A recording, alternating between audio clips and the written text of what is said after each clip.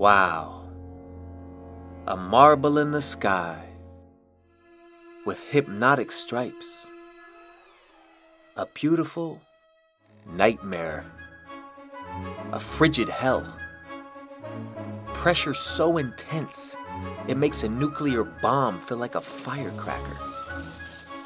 Liquid metallic oceans 40,000 kilometers deep, and raging hurricanes larger than Earth that never sleep. Jupiter, a world of extremes. The Romans knew of 7 bright objects in the sky: the sun, the moon, and the 5 brightest planets. Jupiter being the largest planet, they decided to name it after the king of gods. It is the 5th planet from the sun, located between Saturn and Mars.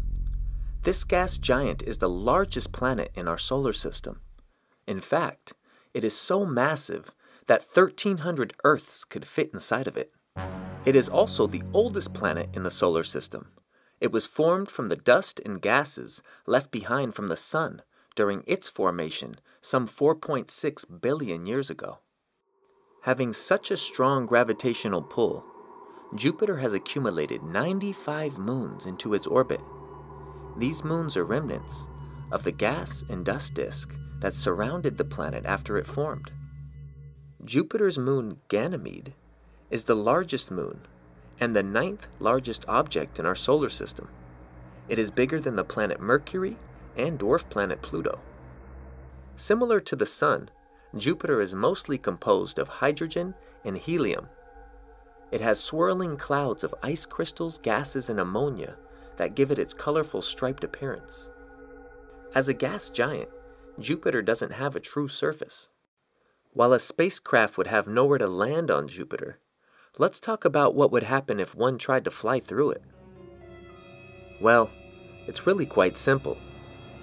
You'd die, quickly. Due to the extreme pressure and heat of Jupiter's interior, a spacecraft would crush and incinerate in just a few seconds. Picture this. Just 600 kilometers below Jupiter's surface, the pressure is already 1,000 times stronger than the pressure we experience on Earth. This type of pressure would be equivalent to having a 200,000-pound block placed on your chest.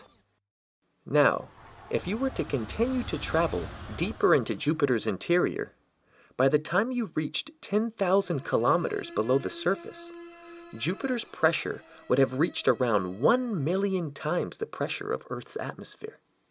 This would be like having an entire building placed on your chest.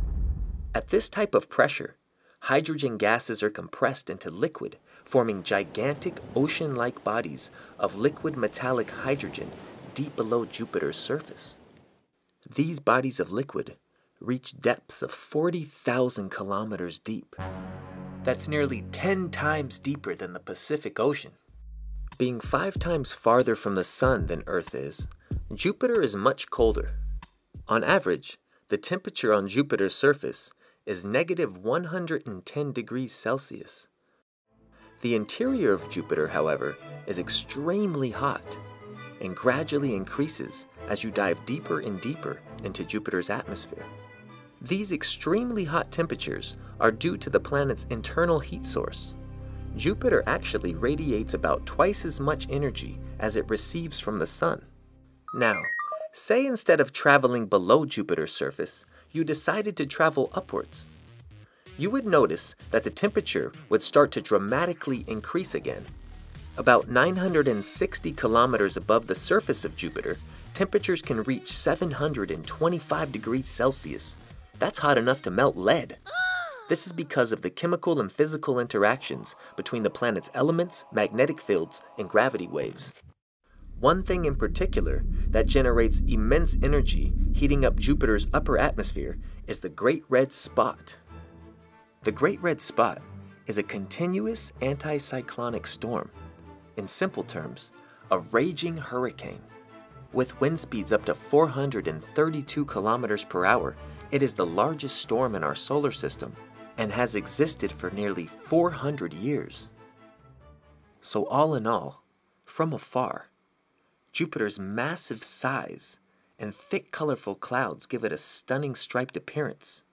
But the closer we get to the planet, the more clear it becomes that this king of gods isn't as welcoming as it looks.